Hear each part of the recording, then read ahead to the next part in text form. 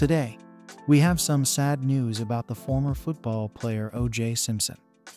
He has passed away, and his family has confirmed the cause of death was cancer. Let's get into the specifics. O.J. Simpson, the former football star turned actor who was cleared of all charges in a dramatic trial involving the slaying of his ex-wife and her friend, has passed away on Thursday from cancer, according to his family. He was 76 years old.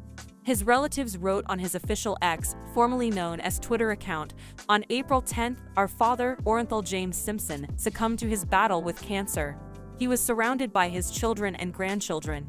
During this time of transition, his family asks that you please respect their wishes for privacy and grace."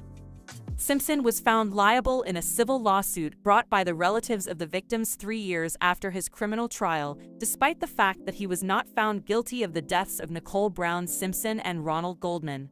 Orenthal James Simpson, who was born in San Francisco, played football professionally for the Buffalo Bills and the San Francisco 49ers, setting records and winning the Heisman Trophy. While at USC before going pro as a football player, he began acting while still a student at USC, making appearances on Medical Center. While still playing in the NFL, he had appearances in television miniseries Roots and motion pictures like The Towering Inferno, The Cassandra Crossing, and The Klansman.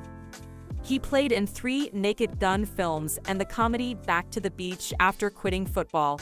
When he was arrested, the NBC adventure series Frogman abruptly ended after he had finished a 2-hour pilot.